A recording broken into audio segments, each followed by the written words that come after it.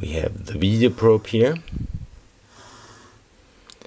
It's typical 2 to 6 meter long. Then the diameter is typically 45 to 60 millimeter.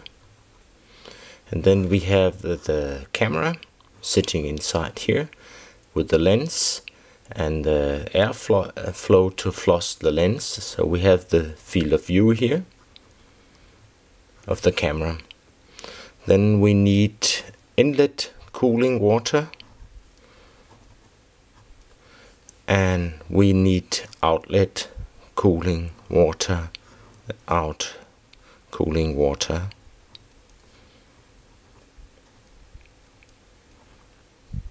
The max outlet temperature is typically 60 to 90 C. An inlet water temperature could be anything from up to, let's say, 1040 C typically. Then there's a compressed air connection with a 4 to 6 millimeter tube with a quick snap fitting, and this is connected to compressed air. Then we have the video cable, 5 meter USB connected to the laptop PC. So this is basically the system.